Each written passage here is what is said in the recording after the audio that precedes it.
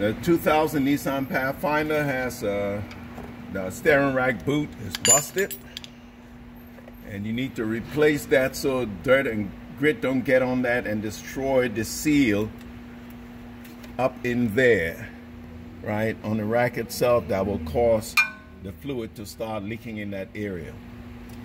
So we're going to replace the boot on the right side and the left side. To do that, jack your car up. Make sure you put jack stands underneath it. Right, you can jack it up if you have a flow jack from the cross member that runs across the bottom here in the front. And I'll pick up both sides, then you can set it up on jack stands underneath the sides of the car. Find the most firm area there. You'll put your jack stands. And then, once you got that, take the wheel off. With the wheel off, turn, if you got, I'm doing the right side, so I'm going to turn the wheel all the way to the right, and then what I'm going to do then is loosen this nut, this castle nut. The castle nut has a cotter pin running through it. What I did to get the castle nut off, the cotter pin off, on the end that's folded, not the ends that's bent over. The U part of the castle nut, I took a pair of wire cutters, grabbed onto it. Like I said, this part is sticking out here through the castle nut. I grabbed onto it and just pried against the knuckle, and it came out. There's a special tool you can buy, looks something like a pick with a hook on it. You can stick through the hole in the castle nut and, you know, get it out that way. But you have to straighten this end because the ends of it have turned over to lock it so it won't come out. Okay, once you get that out, use a 22mm socket or a 7/16 socket. In this case, I'm going to use a wrench just in case someone have wrenches but no sockets. You can place that on there, okay? And if you turn it, you need to turn it, you're kind of working like upside down. So you would need to turn it clockwise, right? If you're sitting down in a chair, you turn it clockwise to loosen it. The clock goes this way if you're looking down on the clock, so you turn it that way. If you want to tighten it, you turn it counterclockwise. Now, I've already loosened this. What I did to loosen this, I put that 22mm wrench on and I tried pulling on it. It didn't work. Not enough leverage. A little trick you can do is take another combination wrench, stick it in this way to give you more leverage. Hold this firmly and pull onto that, and you'll get more leverage. The longer it is, the more torque you apply. So once this is loosened, I will turn it loose a little bit, right? And this tie rod end was locked into here. I couldn't pull it out. With a baby sledge, a decent sized hammer, you want to hit right on this area. This area right here. Leave the nut on, because if you miss and hit the thread of the tie rod end, you wouldn't be able to get this nut back on easily, okay? So leave it on and give it 1 or 2 good whacks. Make sure you don't hit the boot, so you don't split the boot. Once you whack it, this is gonna pop out. You'll notice it will set itself free like that. And then you can take the nut off, and this will come right out. Okay? Now, what you should do before you take that out is loosen this nut. This is the lock nut, right? That locks in the tie rod end.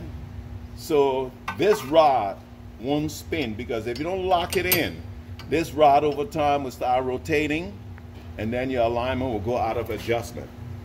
Now, before loosening this nut, so you don't have to realign this vehicle, you can count threads. See how many threads are visible from the back of the nut to the end of the thread. Or what I did, I took a sharp You can use a punch and just scribe a line along here, right? The line isn't very deep. You can't see it easily on the video. I don't know if you can see that line. There's different shading right up in here. Or you can take, what I would do is take a piece of electrical tape of some type of tape and wrap it around close up to the nut. And hopefully, I like to do both, because if you want to do it one way, if I want to wrap the tape around, it's likely that when I'm sliding that boot on or off, that tape might shift. Okay? So bring it right up to the nut and wrap it around, so you know when you put your nut on where to stop. So now with this out, I can remove the tie rod end. If you have problem removing the tie rod end, if it's rusted or something, you might have to lock this part up, and there's this hex right here where you can put a wrench on it. Okay? If you don't have a hex, get a decent vice grip, lock it on, hold it, or a pipe wrench or something, and take this off. Okay? With this off, then you can remove the nut. Now, I ain't putting this back together. I will lube up the threads, so if I have to do this again, I won't have a problem working with that. Now, what I'm having now, I'm trying to take this off, and everything is turning. Okay, so I will have to lock this up. All right?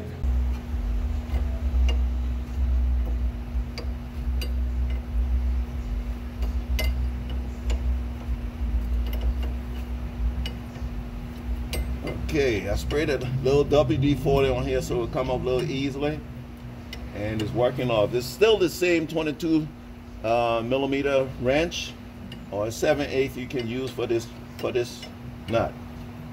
Now it depends on whether it's the original or aftermarket. You might have different size nuts on here.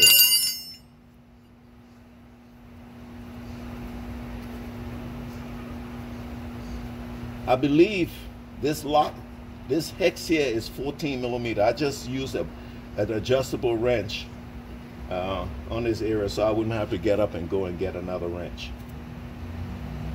So I already had this adjustable here.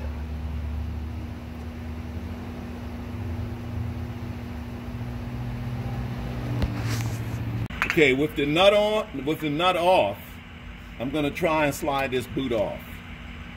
All right, I sprayed the rod down with a little WD-40 to make it a little easier to slide off. The tape is still on here. You can see the rust of where the nut was up to here. All right, so now I'm gonna slide the boot off, and I depress the clamp on here.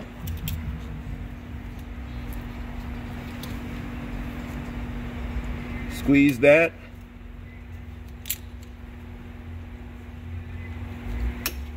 And try and get this off. The clamp is kind of stuck on there. I'm gonna break it off because the new boot came with new clamp. All right.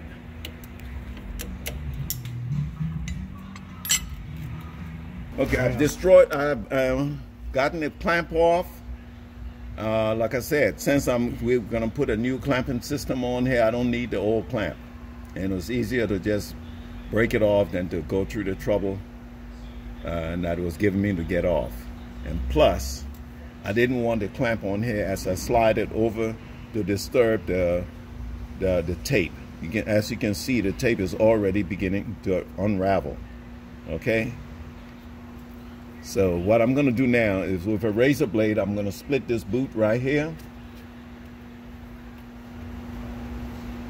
Make it a little easier to come off without disturbing the tape.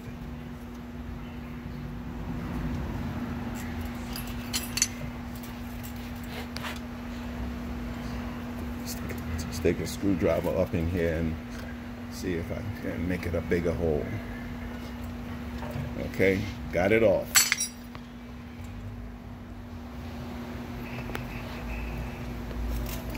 as you can see, the smaller section of the boot that clamps onto the rack itself is still on the vehicle. Now I have to go and remove that clamp and get that piece off before sliding this on. And as you can see, the aftermarket one is a little bit, I think it's a little bit smaller. It's not as big in diameter as the original one. This right here is the inner tie rod end. That screws into the rack, which is back here. Okay? And that also has two flat sides, opposing flat sides that you can put a wrench on to turn to loosen it. Right now, I don't know what size wrench that is, but if you have a big adjustable wrench, you can use that on that to loosen that. If you're changing the whole tie rod end or just the inner tie rod end. Since we are not, we're leaving that in there, and I'm just going to do the boot.